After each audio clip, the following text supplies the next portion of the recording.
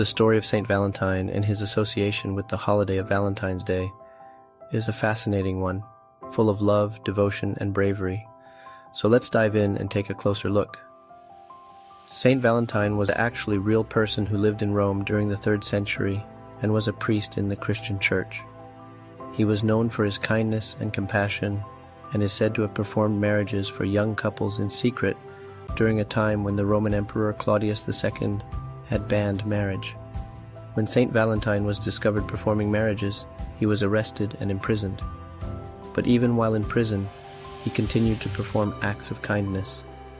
He is said to have healed the jailer's daughter of her blindness, which only strengthened his reputation as a man of faith and compassion.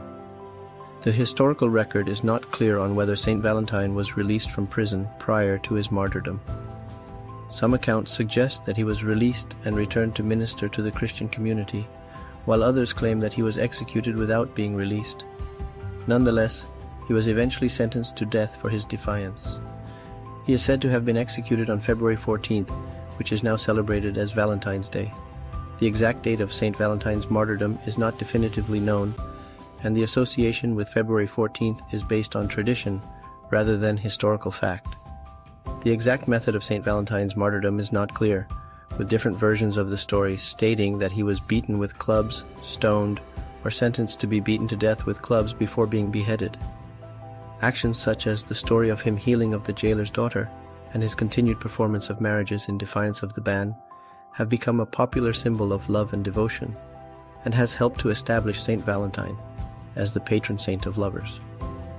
Over time, the holiday of Valentine's Day has evolved to include elements of Christian and pagan traditions, and has become a celebration of love, romance, and affection.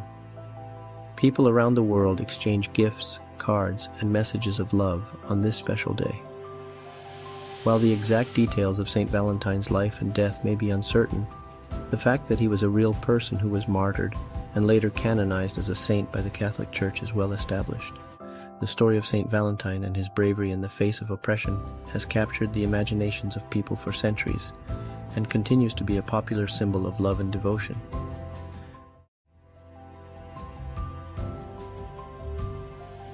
I want to quickly mention that all the images in this video were created with artificial intelligence, along with most of the research, script, music, and video editing. See the comments for more details. Have a happy Valentine's Day!